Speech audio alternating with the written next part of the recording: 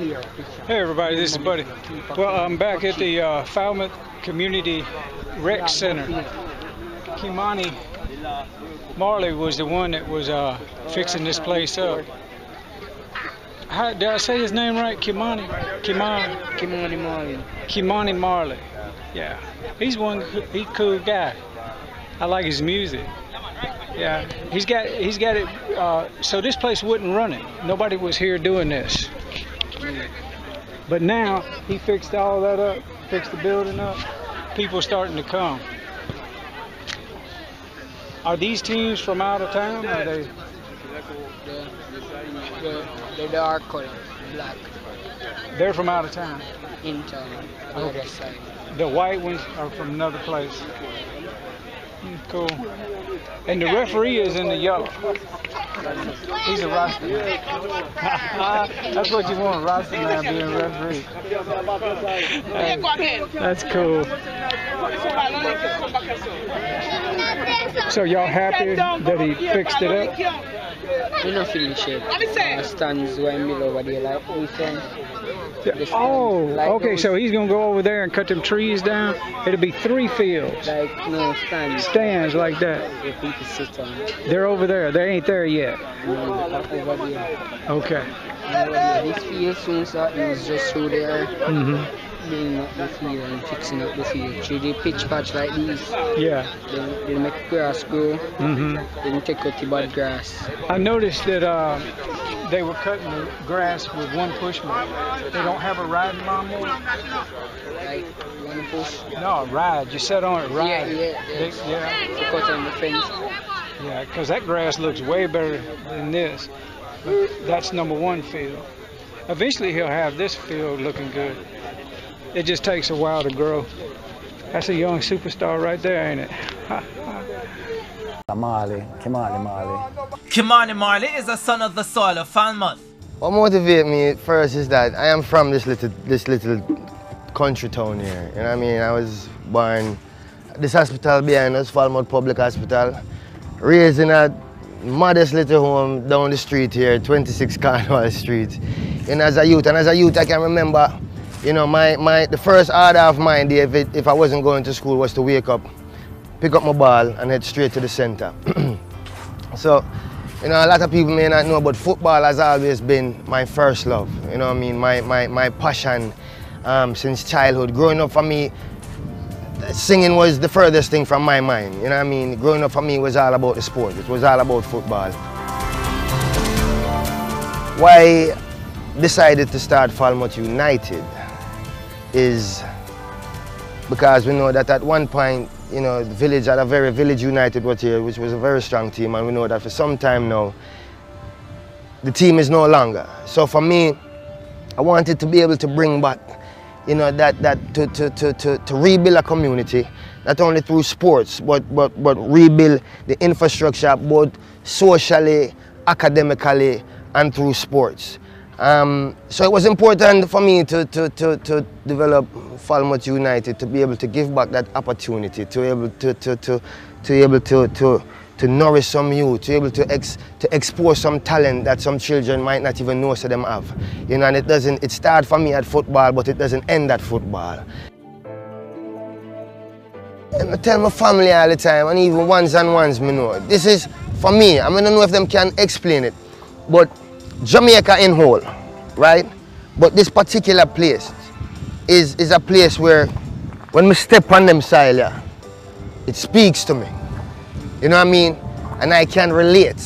So me and this earth, me and this ground, we have this relationship and this conversation where once I touch the soil, I know I'm home. You know what I mean? No matter what is going on around me. There is something about once I touch the soil, there is a vibration, there is a connection that makes me whole. And, you know, and that is it.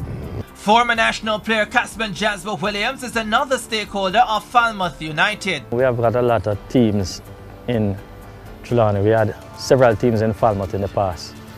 Now having a team, Falmouth United, uniting all eras in this particular community, is going to make it much better for Trelawney itself.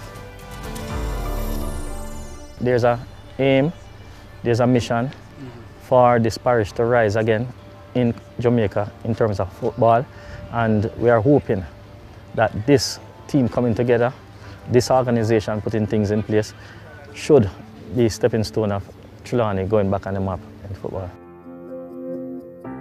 We have players from the past club, that has turned over to this new organization that will be a part of the setup. There are players from other clubs that were invited to our trials, and a few were selected.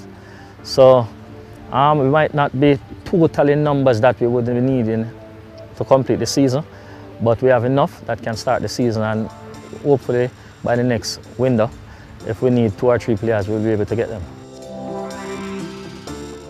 It doesn't matter which club people in Trelawney cheer for.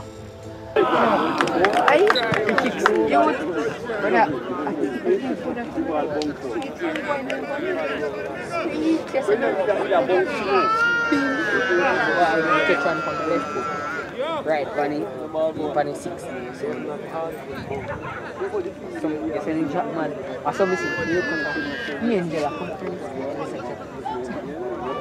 We just time here, this support and go this high quality.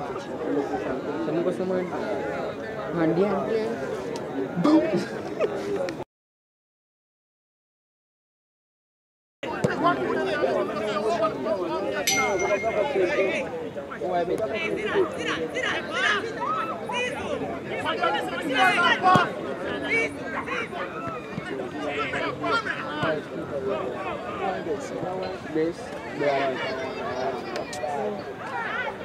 Where second we can be big winners. I think you might finish one, brother. You want to finish one when you go. I saw, brother. Yes, sir. I want to 20. Beat I want to 20. Beat I want to 20. You are 20.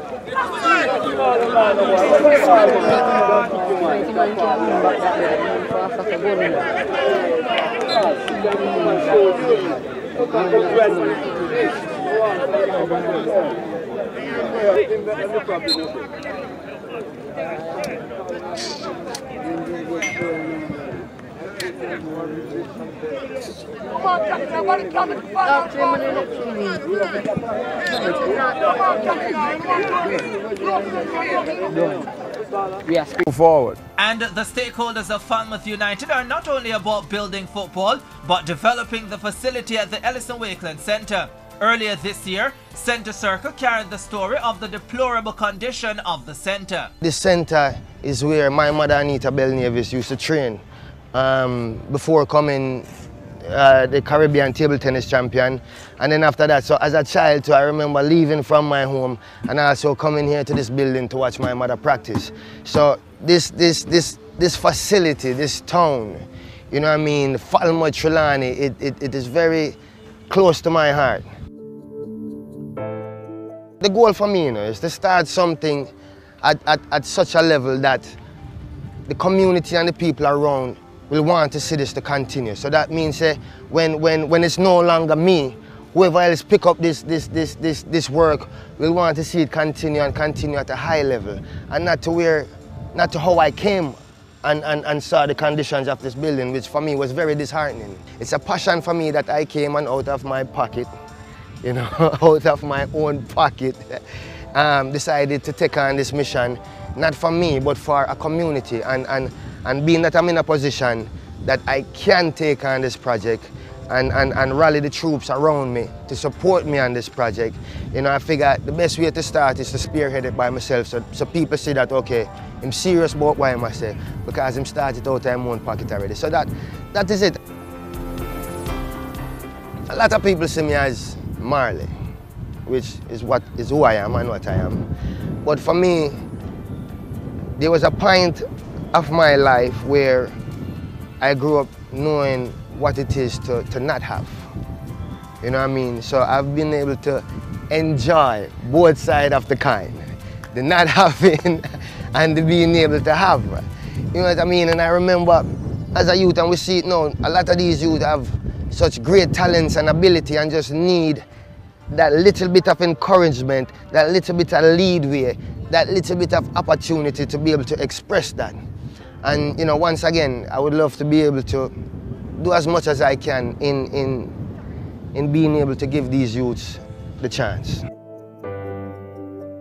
I am extremely happy that somebody has decided that, look, we're going to fix the place. The place is to be fixed. And now, having had the place fixed, the municipal corporation can then sort out how it's going to be managed.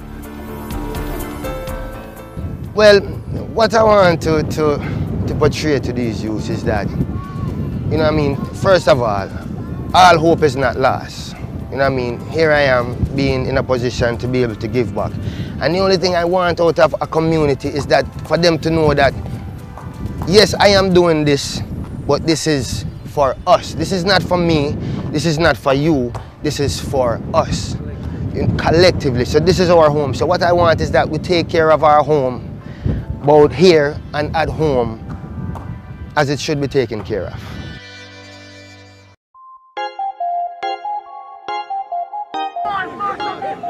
That's what's number 1 over there? Yeah. This is number 2?